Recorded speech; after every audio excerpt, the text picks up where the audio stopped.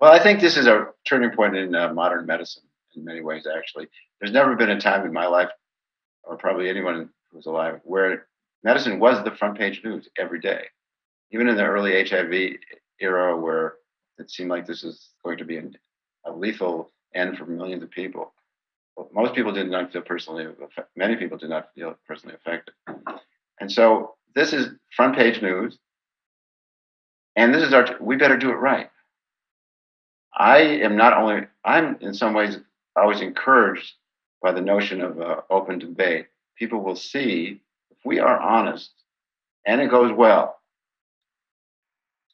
people will see how it works. That when by but rational, honest discussion and going going for the data solves the problem.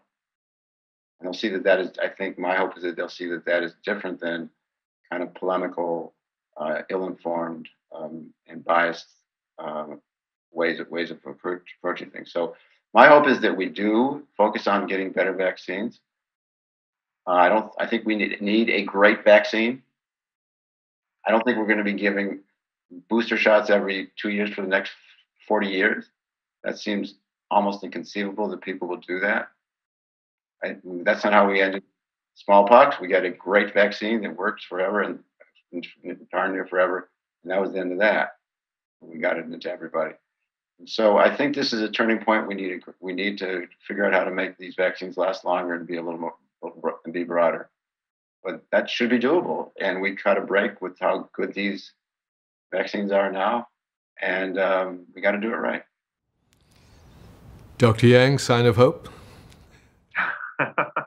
I tend to be by nature a pessimist, um, but I would agree with those statements. I mean, there is a lot of reason for hope, and I think hopefully one of the silver linings that will be that this will underscore how important basic science research into viruses and the immune system is, and to the point of having vaccines that will last longer. My feeling is that that's going to require real huge breakthrough in understanding the immune system, because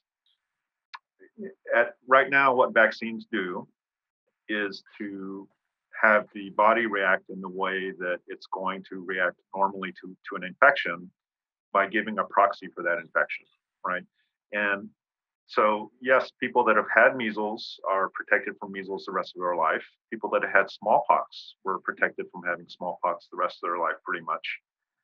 But this SARS-CoV-2, if it's similar to some of the common coronaviruses that cause the common cold, we know that for those viruses, herd immunity does not exist, and people become susceptible to reinfection usually within a year after the prior infection.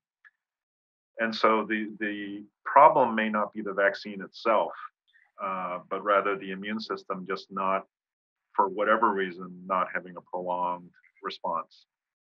And so I hope that we will be able to focus on understanding these issues.